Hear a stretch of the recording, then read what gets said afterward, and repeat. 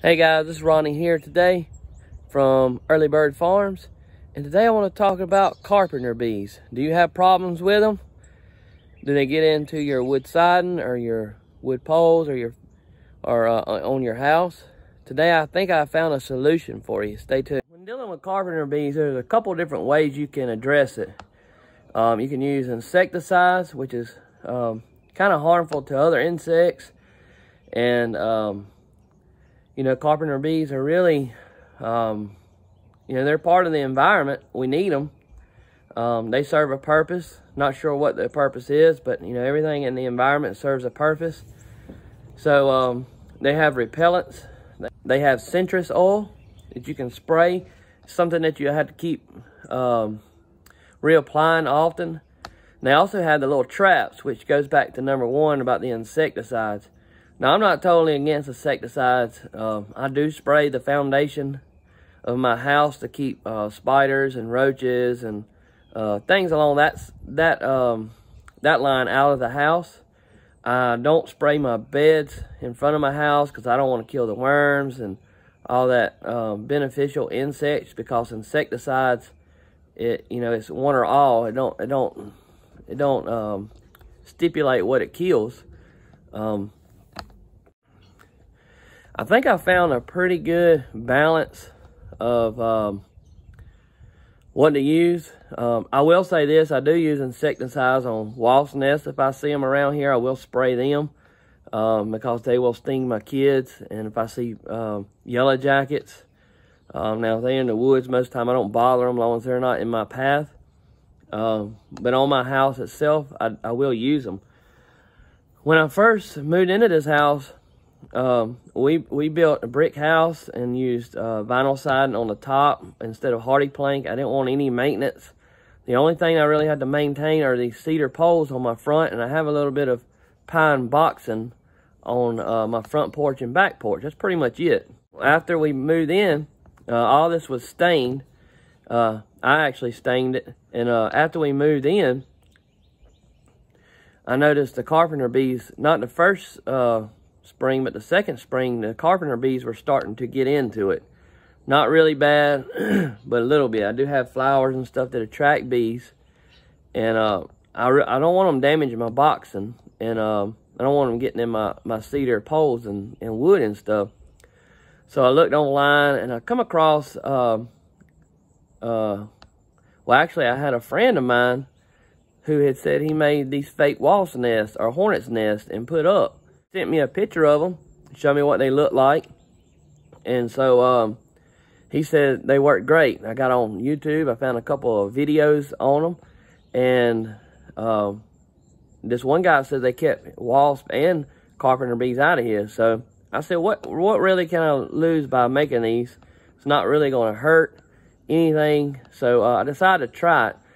I put them up in around March of this year, and what I did was I found a brown grocery bag, and I stuffed that brown grocery bag full of plastic grocery bags to give it some kind of a feel and to make it look kind of puffy.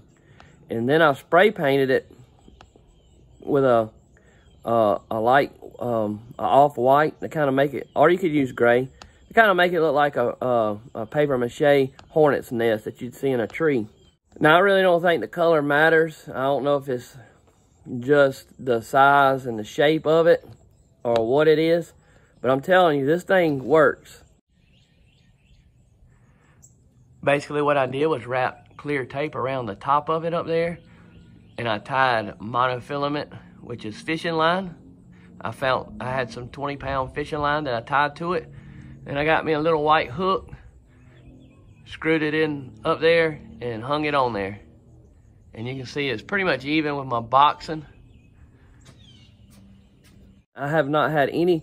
I had carpenter bees. Now, they usually come out in April, in the springtime when they're trying to lay their larvae and stuff.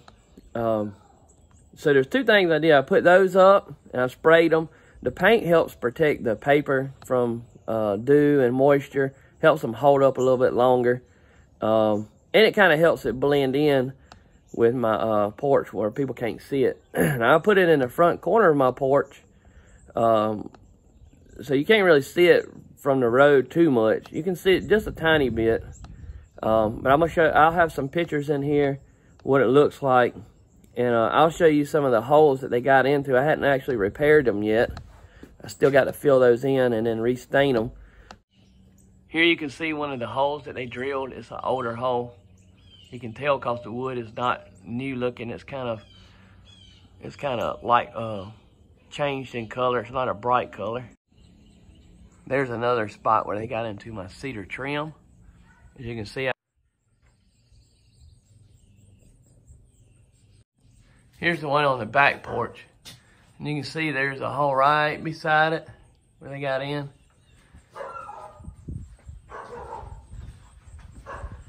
And here's another old hole that they got in. But I wanted to see if they would get back in it again this year. And so far, I hadn't had any carpenter bees come in. Now, like I said, I did see them, but they never drilled any new holes. And the holes that they were in, I never seen them going back in it from last year. Now, I would say on the wasp, I did have some wasps get up under my eaves. It didn't keep them away from that.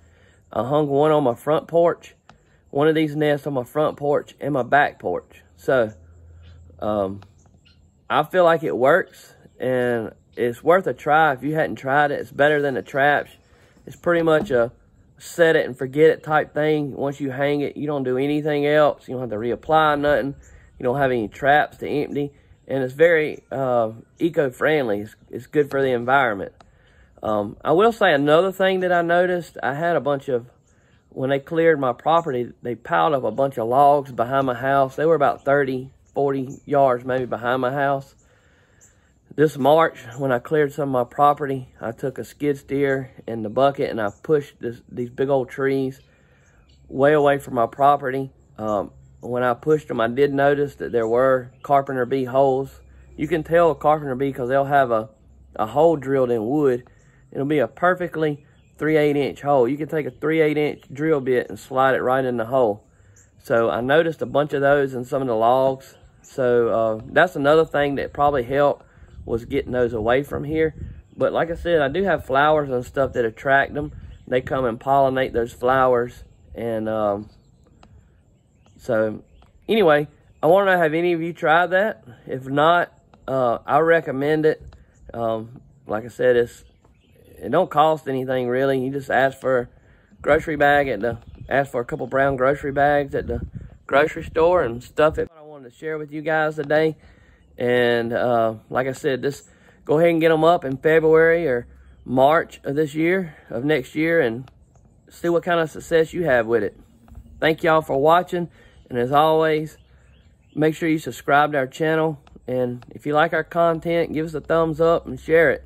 We appreciate you having you around, and we like to share things that we do around here, and hopefully we'll see you around.